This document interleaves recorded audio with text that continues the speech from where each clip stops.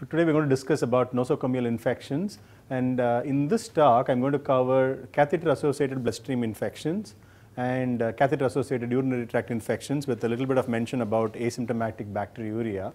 Let's first start talking about the catheter-associated bloodstream infections in the ICU.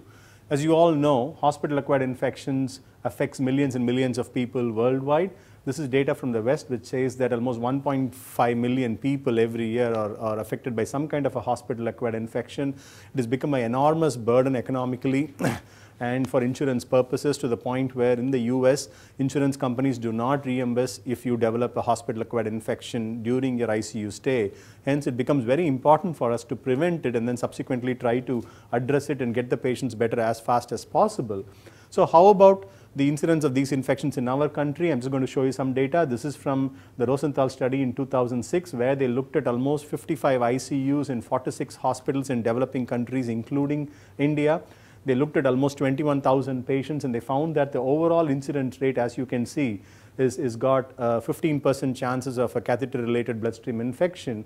And once you develop a catheter-related bloodstream infection, the mortality rate seems to be somewhere around 35%, which is very, very high. So it becomes a very common problem and also seems to be extremely important in terms of doing this.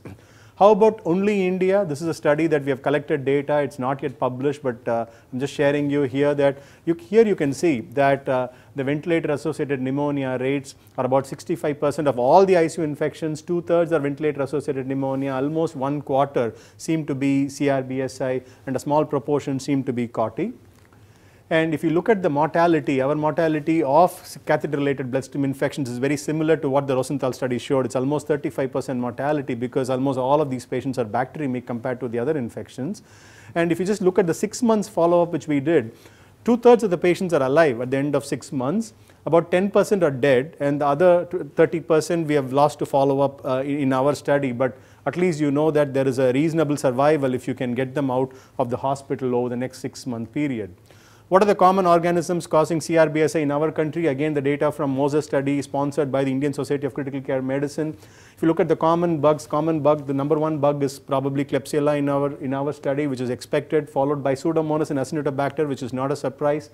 The point I want to make very clearly is you don't see gram positives here in my slide at all. It forms a very, very small proportion of the organisms that cause catheter-related bloodstream infections. Right after the 3 gram negatives comes E. coli in Canada.